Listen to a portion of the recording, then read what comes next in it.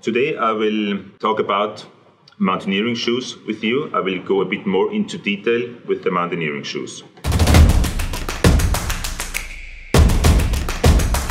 Hello, my name is Harald Fichtinger and I'm a professional mountain guide.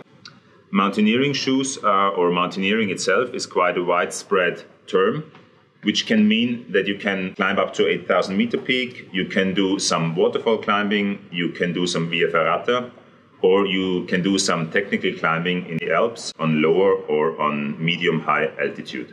This will afford different kind of shoes, and today I decided to go a bit more into detail with a summer mountaineering shoe. I would like to introduce you the main features of these kind of shoes. The stiffness is, on the one hand, one of the most important things of a mountaineering shoe, and on the other hand, one of the most discussed points of a mountaineering shoe, because some like to have a stiffer sole, some like to have a softer sole, and it depends a lot on the activity you are planning to do. Imagine doing an ice climb with a very soft shoe. You will immediately find out that it's very exhausting for you to climb. So therefore, you need a super stiff shoe where the crampons fit perfectly. Imagine walking on a glacier for 6-7 hours to reach a climb somewhere on a very remote place. Then you would like to have a softer shoe to make the walking a bit easier, but still stiff enough to do the climb which waits for you at the end of this valley. In kind of stiffnesses, we can talk about two different things. The first thing is the stiffness in this direction. That means the torsion stability of the shoe. This is very important if you walk on wet grass, if you walk on snow, so that it gives you some protection and some help walking along an ice field or along a snow field. This should be quite stiff, and it doesn't matter and it doesn't interfere with your walking anyway. The other stiffness is in this direction, and there we have different kind of stiffnesses. As I said before, the ice climbing shoe is very rigid and almost like a steel plate that you can step with the crampons in the ice and you definitely stand there where you want to stand. If your aim is going more and more to a rock climbing part, for example, with approaching via glacier, you will choose for a bit softer shoe, but still stiff enough that you can step on easy ledges or on small ledges, and you will see if the shoe is too soft, then it's a bit more exhausting. If the shoe is stiff enough, then you can step on a small ledge and you will stand there and definitely feel where you are standing on. The sole depends on the kind of shoe. If it's a high altitude shoe, you don't need a climbing zone. If it's ice climbing shoe, you don't need a climbing zone here because you have your crampons. But summer mountaineering shoe, a climbing zone here could be very important so that you have a good friction on your first part where you're standing on your ledges.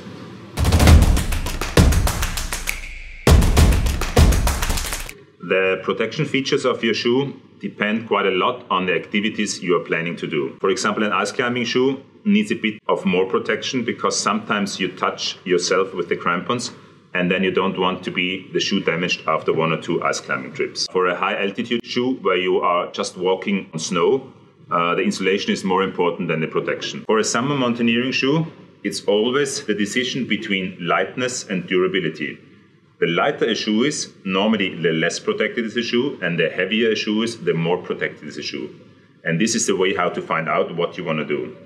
For our summer mountaineering shoe, for example, we decided to make a rubber protection around or above the sole. So this protects you a little bit against rock scratches and ice scratches when you're walking through loose rocks or on glaciers. This protects the upper layer from being damaged.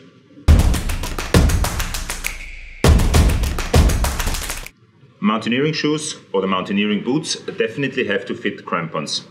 There are several kinds of crampon systems which are existing. There are semi-automatic crampons. That means that you need a basket on the front of the shoe and a lever on the back side of the shoe.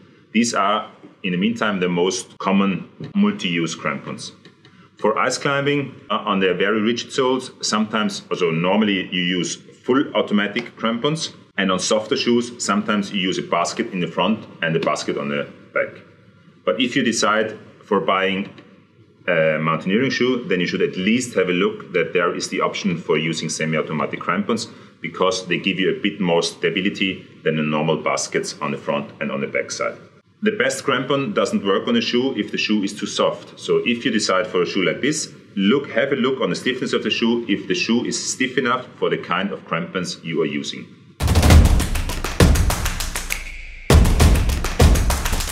Waterproofness and insulation. Of course, and I think it's obvious that a mountaineering shoe has to be waterproof. There are different kind of brands existing. We are using mostly the Gore-Tex system. This keeps you dry and keeps you breathable so that you don't sweat too much in your shoe. The next part is the insulation. And the insulation depends a lot on the kind of activities you want to do. If your activities are a bit more in winter or on high altitude, of course, then you have to decide for a shoe which is more insulated.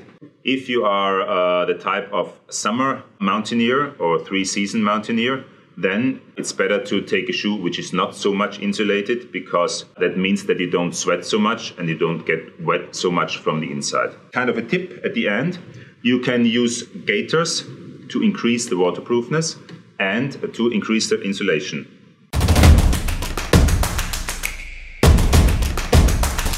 Yeah, I hope this information helped you a lot to take your decisions, or at least a little bit, to take your decisions in choosing your right mountaineering shoe.